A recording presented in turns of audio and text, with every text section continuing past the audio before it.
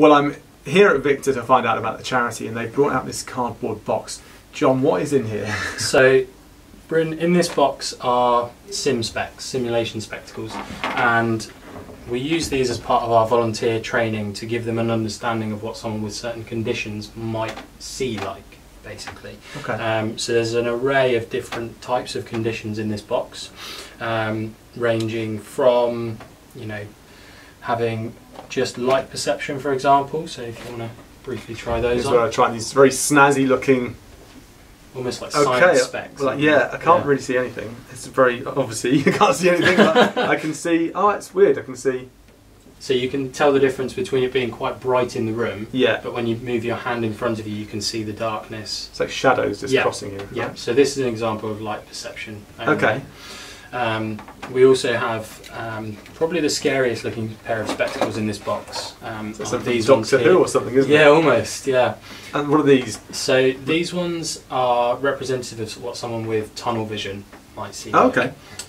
So, oh wow, they're very different. Going it's from like a pinprick, isn't it? Yeah.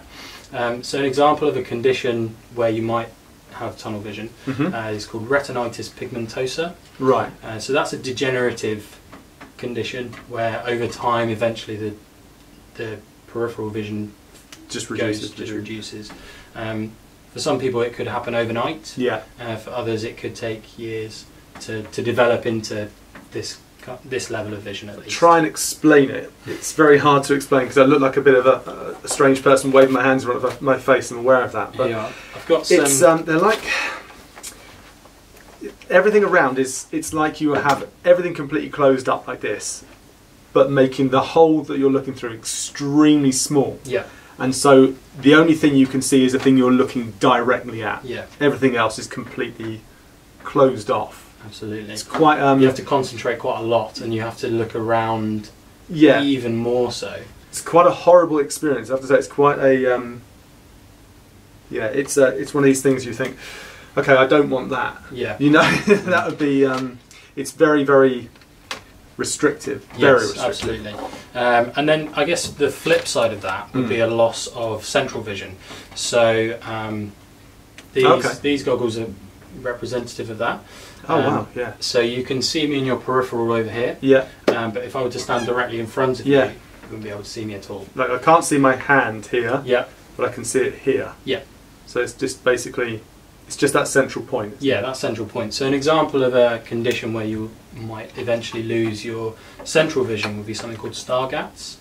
And that, again, degenerative, it can start off being just two tiny pinpricks in the middle of your eye where you've got a blind spot, so to speak, and eventually it will grow to complete loss of central vision.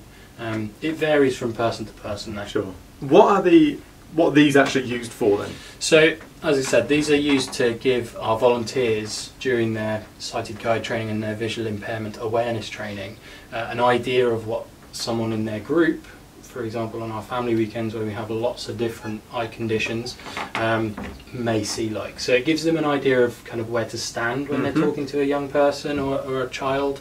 It gives them a good idea of how to just communicate with them as well. So someone with loss of peripheral vision, they know they need to stand directly in front of them if they need to talk to them like we are now. Yeah. So that's hugely important to us that people realise that visual impairment presents itself in lots of different ways.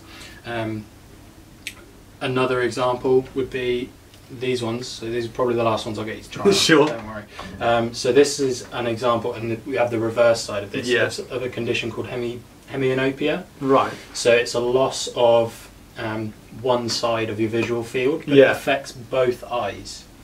So at the moment you can see across to the right hand side of the room. I can see my hand here. But if you were to try and look over to the left hand side, it's gone there. Completely gone. But that's directly in front of you. The only way I can really describe this is if you ever see a shire horse or a police horse and they've got those blinkers on there, and you imagine that their vision is, and this is completely blocking out all of one side of your vision. This is possibly one of the most unnerving ones because I can see everything over here. Yeah. But if I look straight on, all of a sudden my vision goes. Yeah. Well, that's fascinating. I suppose if you're going to be working with people that are suffering from different forms of visual impairments,